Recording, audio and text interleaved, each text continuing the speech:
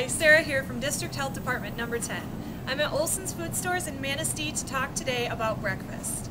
Now everyone knows breakfast is the most important meal of the day, but why? Well, it starts our metabolism, it sets the pace for the rest of our day, and it gives us the energy we need. But what do you do if you don't have a lot of time? Here are some ideas on how to have a breakfast in 1 minute or less. For a healthy, savory breakfast, try an egg sandwich. Start with a whole wheat English muffin,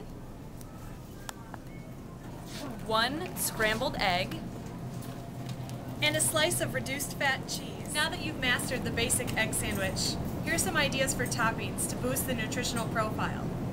Add a slice of avocado for the healthy fats. low sodium deli meats like turkey or ham, salsa for big flavor with low calories,